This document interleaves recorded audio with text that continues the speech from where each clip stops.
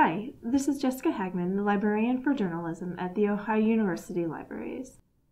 In this video, I'm going to show you how to access the AP Stylebook online. Starting from the library's website, click on the Alice Catalog tab. Change the drop-down menu to Title, then type AP Stylebook and click Search.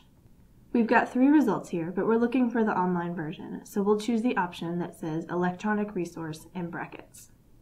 This is the Alice record for the online version of the Stylebook. If you think you'll be using it a lot, I recommend that you bookmark this page. This is also the page that you should send to students or put in Blackboard if you need to share with someone else. The link isn't very pretty, so I've created a short version that is a little friendlier for sharing. It's bit.ly/apstylebook.ou, with AP, the first Stylebook in S, and OU in caps. Once you're on this page, all you need to do is click the link in the gray box that says Connect to Electronic Resource. If you're off campus, at this point you'll be asked for your Ohio ID and password to let the site know that you are with the university. Once you're on the Stylebook website, you can search for the term you need. I'll do a search for Obama here, and then we'll see a number of entries related to the President, the Affordable Care Act, and more.